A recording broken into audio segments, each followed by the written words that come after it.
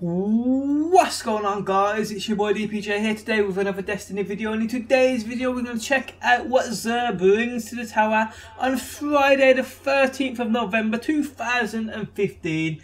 Now Xur is located in the tower this week. Don't know if he's ever going back to the reef, to be honest. Now once you spawn into the tower, you just want to head right. You'll come down the first set of stairs and then you'll see him right here on your right. Now let's just see what he has this week. Okay, for the Titan we have the Crest of Alpha Lupi chest piece, offering 280 defense, offering 110 intellect, costing 13 strange coins. Mods are supers, generate an extra orb, revive and be revived faster, increase the amount of pulse rifle ammunition you can carry, and increase recovery for 5 seconds after taking arc splash damage. Quite interesting, to be honest. Okay, for the Hunter we have the Young Ahamkara's Spine, also offering 280 defense, with 68 discipline, also costing 13 strange coins. Mods are increased trip mine grenade duration, gain an additional trip mine grenade charge, increased reload speed with scout rifles, and increased grenade throw distance. For the Warlock we have an helmet, the Obsidian Mind, also offering 280 defense, 49 intellect and 50 strength, also costing 13 strange coins.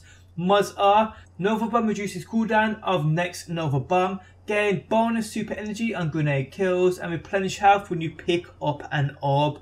Okay, we have an exotic Gauntlet Engram this week, costing 19 strange coins. You'll buy this, take it to the Cryptarch, and hopefully get something you'll need out of it. We then have a Legacy Engram costing 29 strange coins. I think these have come down in price. I'm sure that was 23 last week, and that was 32. I could be mistaken, but I'm just pretty sure it was. Okay, Legacy Engram, we have a body armor, basically chest armor. This is only for year 1 items. If you need a year 1 chest armor, you haven't got something, say the Heart of Praxic Fire year 1, you need that still. This is the only way you're going to get that bad boy, so you want to buy this, take it to the Cryptarch, and hopefully get what you need. But yep guys, that is it. That's basically what Xur's brought this week on Friday the 13th of November 2015. Nothing here for me personally, got everything, to be honest. But what do you guys think? Is there anything here you guys need? Let me know down below in that comments section. Hope you enjoyed the video. Thanks for stopping by as always. Do drop a like. I do appreciate the support, and I'll catch you guys on the next one. Peace out until next time. Peace!